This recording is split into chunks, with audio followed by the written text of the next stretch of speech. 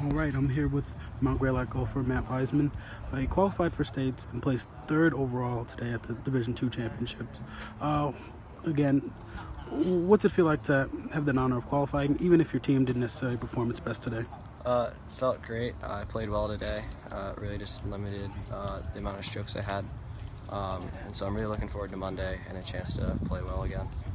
Great, and we spoke earlier about touch and the importance of that. Is that a part of your game that you really focus on and really kind of honed in on, is having good touch around the greens?